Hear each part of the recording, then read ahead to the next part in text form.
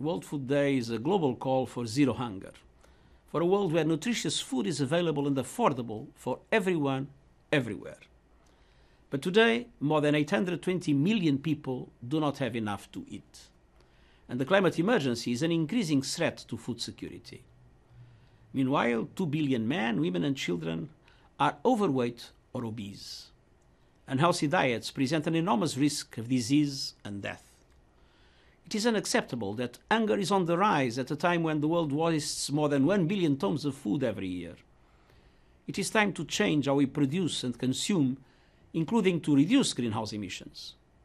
Transforming food systems is crucial for delivering all the Sustainable Development Goals. That is why I hope to convene a Food Systems Summit in 2021 as part of the Decade of Action to deliver the Sustainable Development Goals. As a human family, a world free of hunger is our imperative.